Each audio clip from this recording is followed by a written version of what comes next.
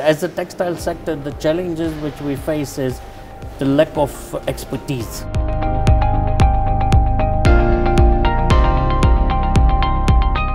Welcome to another edition of KAM Live.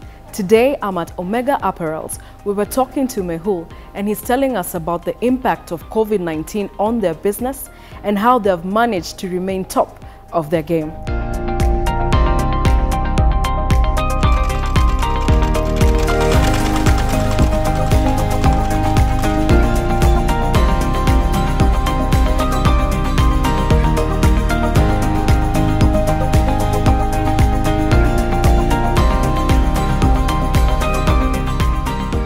Uniform has been a major chunk of our production, and as we know, all schools are shut down and not opening in the near future, so we had to very fast think over now what.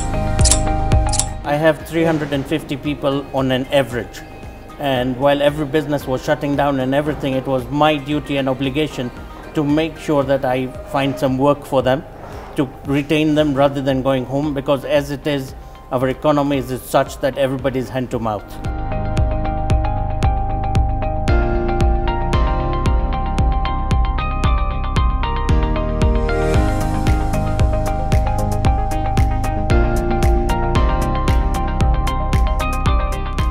We are registered with NITA and everyone. Yes. And we do encourage interns come in. Yes. Because it's in their program. They come in for 2-3 months.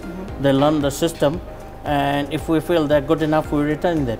How do you feel we can build the capacity of our young people, the young generation that you're talking about, to be able to feel, this sector and grow it? Internet and social media and everything, a lot of awareness of what's happening outside. And what entrepreneurs here local want to do is just improvise themselves into what fashion they can produce themselves. Like, people are making their own, using our local materials like the shukas and the kikois, and coming out with beautiful garments which they could just sit home and design and do a small scale industry.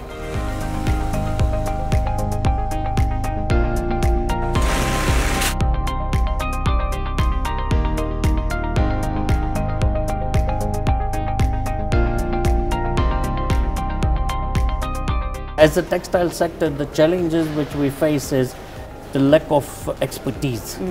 We don't have institutions who train people in expert divisions that we require them here.